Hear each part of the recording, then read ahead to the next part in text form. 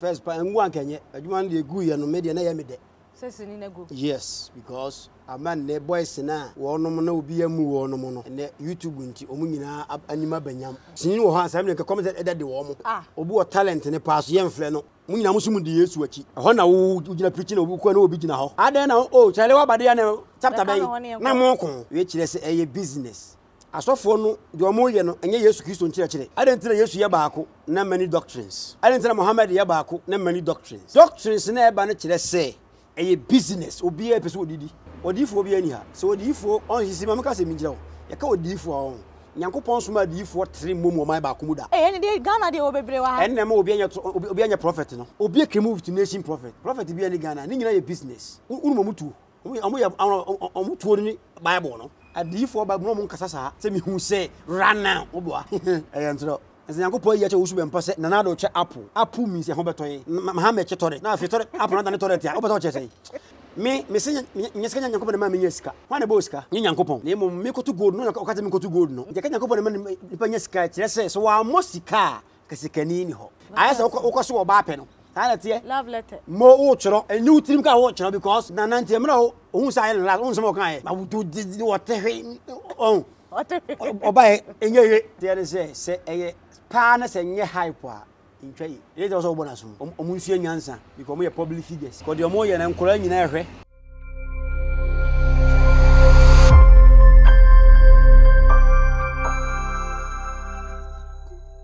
abusiafo ani de kwa so me mo bibiara kwa ba eba Ohima Benz TV ena ne de di kan ya wo hwe dwumadie ya ko YouTube no wa search Ohima Benz TV like share and subscribe and so efama ye media no Ohima Benz, the classy and the charming queen. And a day me the legend. Eba no Kumawood movie noa. Untimi enyini mfrim. Sinitwa yi sha se nyina no oka ho bi. Sinitwa nso gu nyina waka ho bi. Na for some time now no ye hu no ye ntenenka. Anu ntina enne Ohima Benz my imagine say. Meni nua be ma yi ba bedi nkomo na de yakoso wo Ghana ha sei de bia me kasa o man papa ene de ne man ho nsem ehia no ono so ye obi a eba ne Ghana nsem a na adwen mu do yi pa wo kire na adwen e de fa ho enti meni ni ba bedi nkomo eye Shampoo Kumawood actor Shampoo ene na meni ba bedi nkomo me dan me ho basisi a na me ba ye beto aso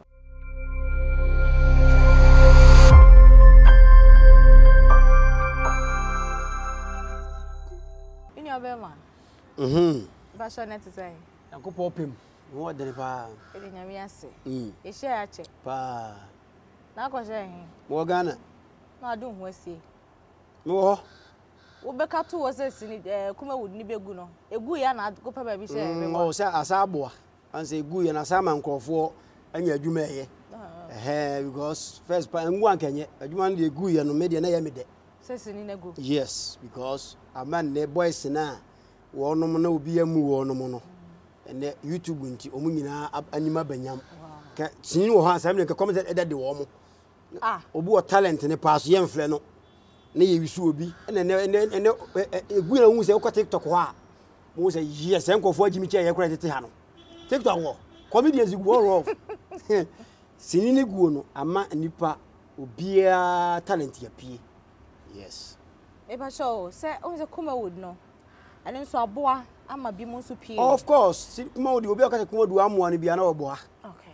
Titru yan de aboa ye pa ma o social media nkofo hwe. Okay. Ebia say sanya nkwa na oye ni pa owiase.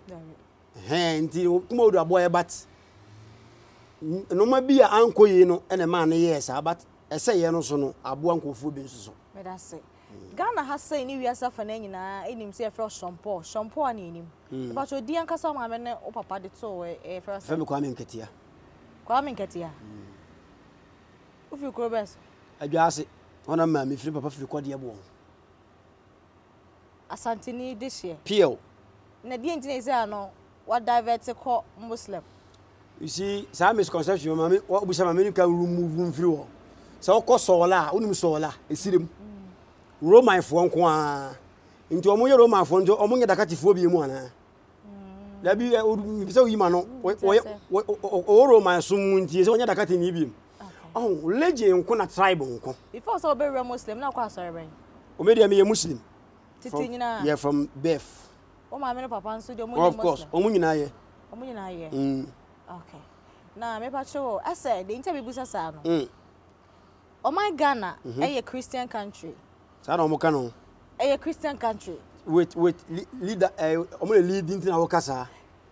Titi nyina ye nyina ba nyina no. Na me say on say nya asem bi enipa ka bia na ye no kure o. Ti Ghana nya Christian country. Me nka say nye me say sa na omo ka no. Okay. But wo say fiti tinti no. Nya na chese no kure. Ye asem bi wo fiti so nya no kure na mafo di edi nyini. Okay. But omo ye no say omo na do so nti na very good. Very good. Okay. Send your mind yet to me. Ghana for the door na se authority Ghana asofo. Omo no mo ye na nka mudi nka mo kan ye bom ya ya hwete no. Mo kan ye bom ba se da bia be hu na sofo we ni sofo we ko e dey ntia. E business. Ade nti na se mu nyina mu di Yesu achi a. Na wo ko ka getie na nipa no e preach no. Wo ko se hoye odabre na nka baabo ne man na mu nyina mu preach. Hey.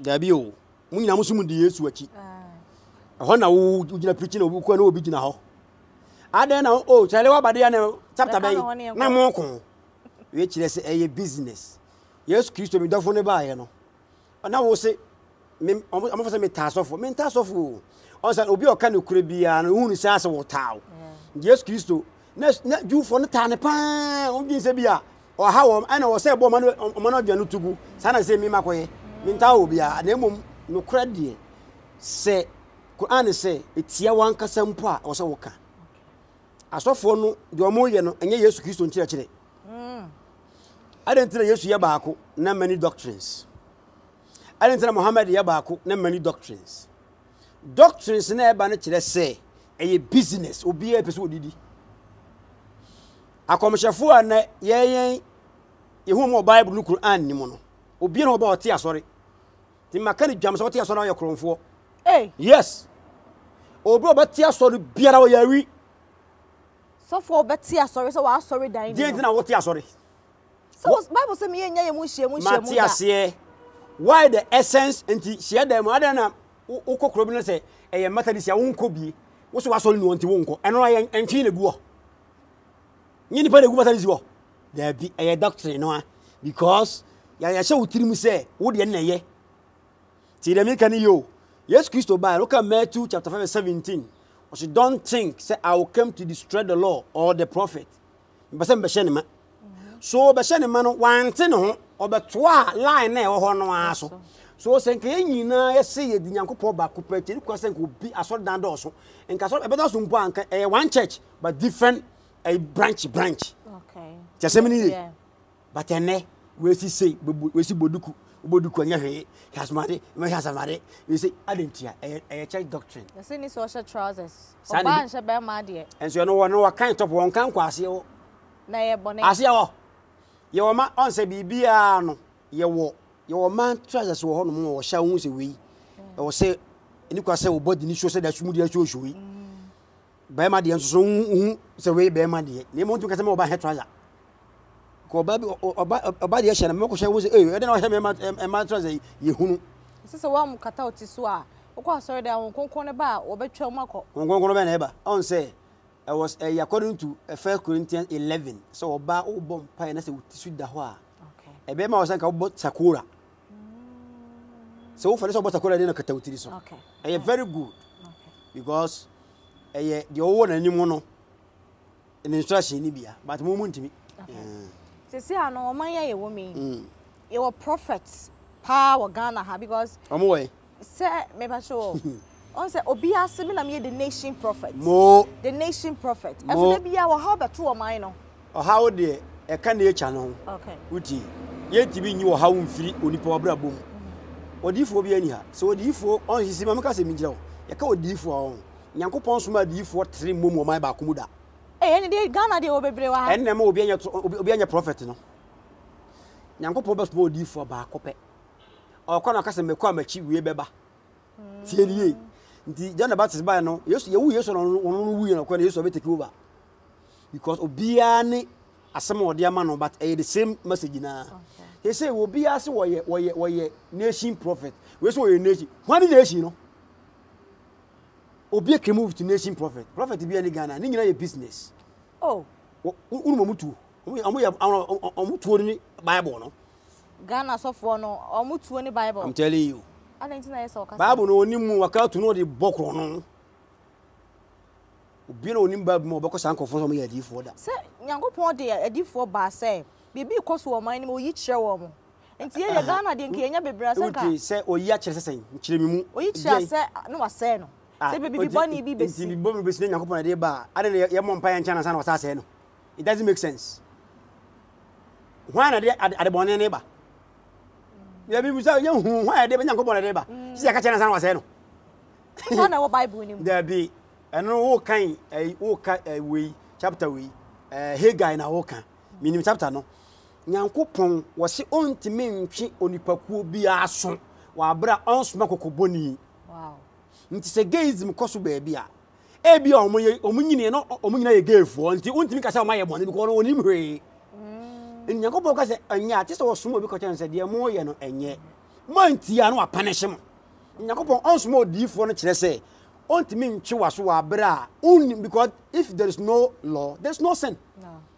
Se mlani ho aboni ni ho nti Nyankopon no obetwe waso kise osoma wona obe wone enna Bible ne ka enye nwofo no enwofo be Nyankopon isigana di for the eye prediction of say we be we ne nko a Nyankopon so onfa abato ye na ekoto ya ba Nyankopon fa ho be eye se sofo odo hu politics mo sikantia odifo be no oye politics o Bible we mu de omu ye bi sikantia they are politician prophet to so be baba shen kom say be we ne saano obenya VAT adam we nya nkom hye because people are winning this na be we ne aja kotra hwe ase no me de me kan say we ye sofo a me no ni problem preach the gospel. Okay. And they the best na mo me hu say papa be incube obo obebu ani e krono no and na e krono no unhu de ai adifo ba mo nkasa sa say me hu say run now oboa ayantro. Okay. Ntuka Jeremiah chapter 14 verse 14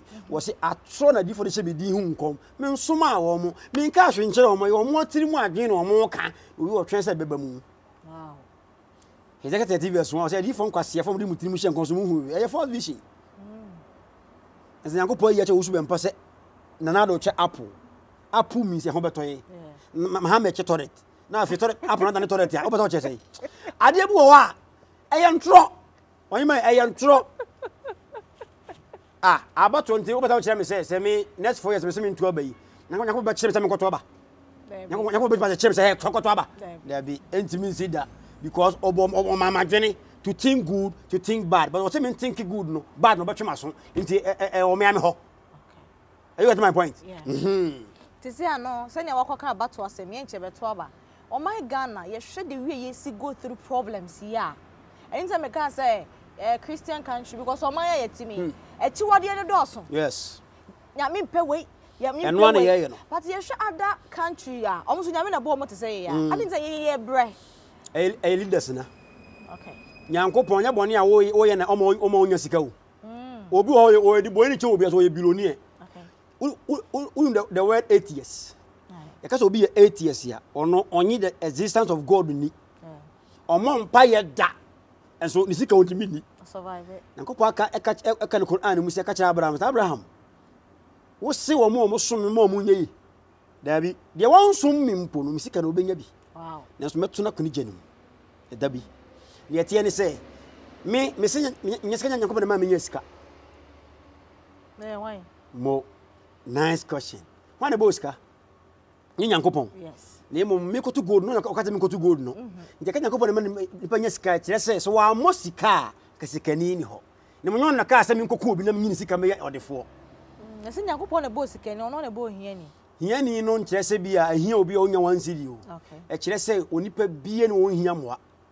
Sikani mpo se hia ni bi obi ni won ontimi nya ni sikani no enti obi hia no yonko ba se mampanyi ni obi owo vision ye nyina be ye pe ehu sikani hu hia ni san Dubai aye no hene no Dubai na ye ni man no they are one so Africa ya be wona wa Arab ni but Africans no ye hwe ye African leaders nyina ono ne Libya no mu kun no of course but with Dubai yes the best man are ni kon fo kun no no munche watabe unche wat ndi maja unche wata unche landbia obo bosum sho besu There be that. What a seven I say. But yen or bomb payers and women can go to water be. And also the ma.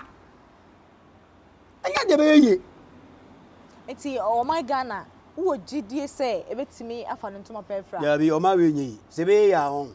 We are just almost second constitution in a piano for floor. I didn't hear. Because almost sunny. Most second only woman here because my penny free swap or back on going to mention into was on your 10 years. 10 and what worry with mention.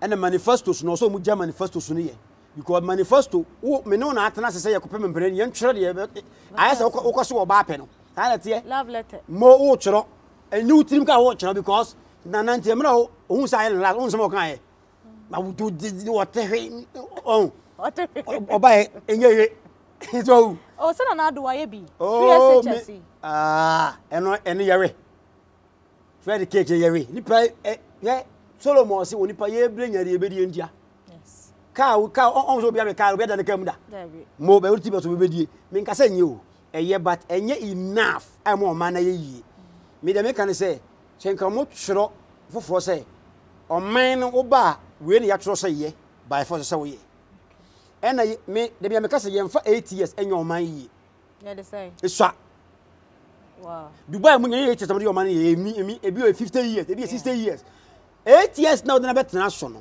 obe wia scale go for year wa nwene kra wa wia bi ego wo wia sesai na so mo wia scale because ye to aba o to lusu mpa mi wia bi mu ho mpa yin bi on se o twesika mpa yin o twesika o wia no wo de ayi na aba ko en na ekro no o wia nti se do twesika no o sika wo gana ha but senke ya tworo se wo ba ye we ya ko ma na kakọ na nim ye tworo hye mra nim e na o mpa omunya ma hemfo no is that him for say people so don't worry politics ya me che ne say nyesa hemfo yo ke ye yi nipa ba ko on test ko fi so obewu yes o test de Dubai hene teso na yi owu ene de ye obeye bi because onya mo ni so 30 years ah na so obenya 80 years e won nya bi esa na wawu nti o hene be pa na ye ka senka bonidin a Ghana ha no enti enye ye because ye wo o hene bia e post wo kurom ti enye ye na mom ye kaye nyina Ghana fo yentsu ba ko se we ye ni ye nto no so ba piem okay kopim se obewu afiri wiase ko nkoman be ko na nim but 8 years fo yi de me say obewie wo oboa owuti o man yi kro no kwa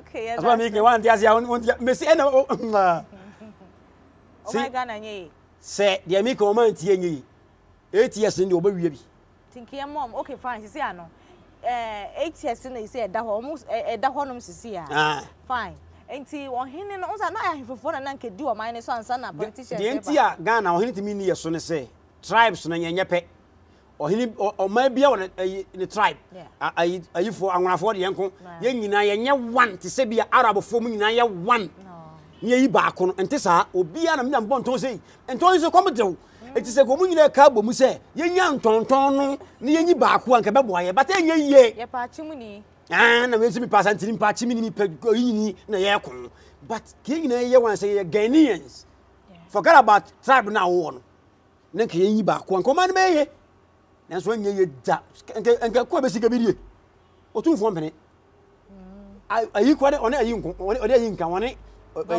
David Domain bo ayi ku wa de achim hene nka onye ono be didi atam na nse ono ne nka nti on ka be yaso apu en ka to ka be sinya agro nti enye yi nti ka politicians na ko mo ma dwunya ba ko se sikadie nti o mutimi nye ka enyi ba ko ne nyina ye moa no ko fi so bewu enye ye Ghana de muntuma dwunim okay me da say sane o man ye ka ho asemi ye yi mpanyimfo bi apiepia on be se ye to omo so aba for now no ye nya me modin we Alan Trematin minim dada ayi Kennedy Japan ana ba Kennedy emna mo ya TV mi ka say opema mpanyina di on se we mi hyen komo ana da bi me kan say papa we di o ye nyina opema mpanyina adi ayi for oso de aka na TV no session Paul ka asem we yizi papa no ukọ ba bia wo no a ambi na dis fo nyina penasem but we dey am cast dey wo ye so na kuma mu na nya personal interest there enka wo ye best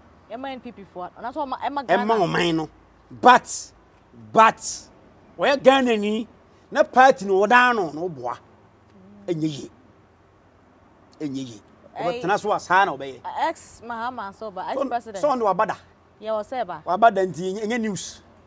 Obo see adan obo see adan no. No owia. Yeah, cause one. Me that say say ano wo dey unyum bi ode ba on my way. Anyom na de pa. Of course. What tro ma wan? Oh, no de odonyo ma obia. One tro ma ye. There be mo obia. Me moto laugh for all, hatred for none. Let's put the doctrine aside and let's go to the books. Me doctrine no. Me moto.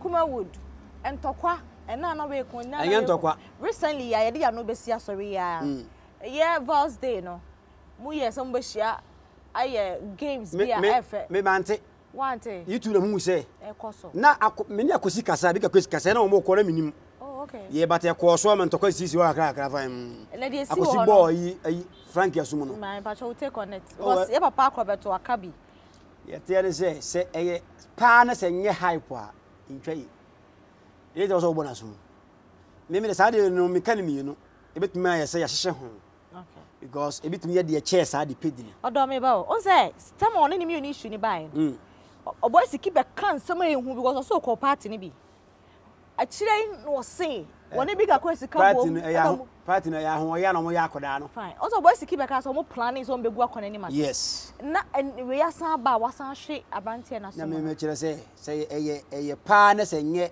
social media thing there ene omunsu anyansa because mo ye public figures okay ko de mo ye na nkora nyina ehwe ne mo se nye saa so na eye YouTube yi so a eno so ye o mo ankasa asem because akola ndi te mo guna numa ase wona onye ne sika na so o ye party of ahun be wo anye o ya onti ga na nkoso ebi ni o amfin hwa ma ne de enye okay ye problem kase no no we betena so a you know as no oboa obeta so obey the same thing okay so me de me Kumawood no ma medical fire ma mo se me ha adwin na mo mfrɛ me kran yusum biem ene egu ye no so dentia oh se be kan kure wo mu amo mpe ne sa na ga Africa na nka se ye mpe no kure titu ma metimu no ye o kan kure aye tawo se nipa ono kura o fa ne nsem ba ye boy sikisa na o so kan kure sa oh yes se no ono so fire se de me fire se ene genetic kakra wo mu so nti ko fo mpe na se but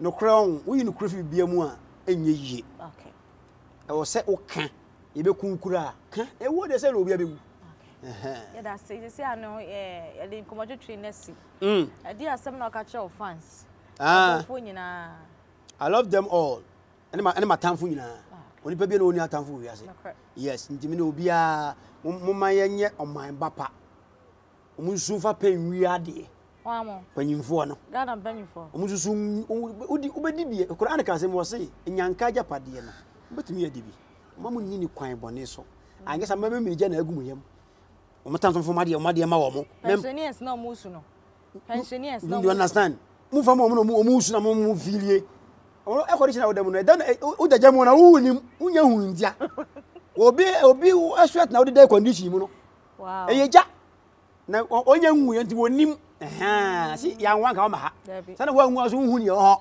okay eye 210 nti bukata wo wu na asa na ho yam se we unum kwa ba so ba emla wo so ye twetwet ya wote na wo su pa enso wan kai eye mystery ade bo odukata wo ji hu achinye Quran say menya na mo tibia foforo mu a mo ni hu adwene wo senti uja chinye ka won ka ne mo ye na dwendwene ho medical bo na onya he uja chinye na santi me kan say bibi e wa hyasie bia e wa wieye mitu akasela akra no se mi nwu ya na mi nti sei yes masesa iko nipa e living thing ye nyini ade e nyini bia ye mere ewu ma wie me da se nya se pa nyankopon hwa shampoo e na ye nyini di nkomo nyankopon de wo hira dada ye mpanyifo na ama nhira ye hu nhira no wo hira ye wie gold no kwa ye nhira okay ayam papa ba cho interview ni part 2 ho no problem me de say emle ni hontia e nyamere betena se ne bible na gua na ye dwudwam okay pa cause Ghana a Christian country